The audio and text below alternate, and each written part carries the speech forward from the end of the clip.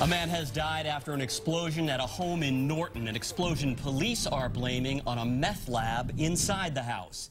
The man, who has not yet been named by police, called 911 after leaving the home to seek medical attention. He died at the hospital. Good evening, everyone. I'm Ken McLeod. And I'm Katie Brace. The explosion happened early this morning on Faith Way in Norton. WBZ's Paul Burton has the very latest tonight.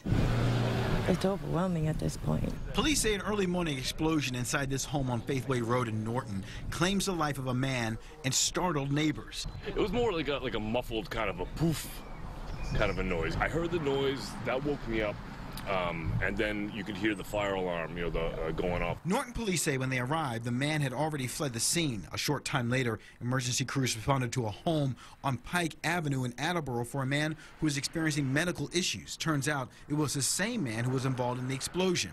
He was taken to Sturdy Hospital, where he was pronounced dead. Investigators say the damage was caused by what appeared to be an explosion from a meth lab operation. These apartments have been historically riddled with this kind of trouble.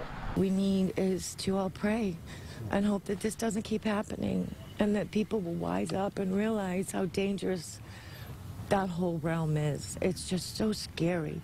This woman, who did not want to be identified, says she knows the man who died and is friends with the family. I've talked to him as he takes out the trash over 100 times, and he was so nice, such a nice guy. He seemed to be getting his life back together. Once police and fire crews arrived, all the other residents here at 3 Faithway had to be evacuated to a nearby community center. It could have been so much worse. It could have taken out that whole building and killed all those wonderful people.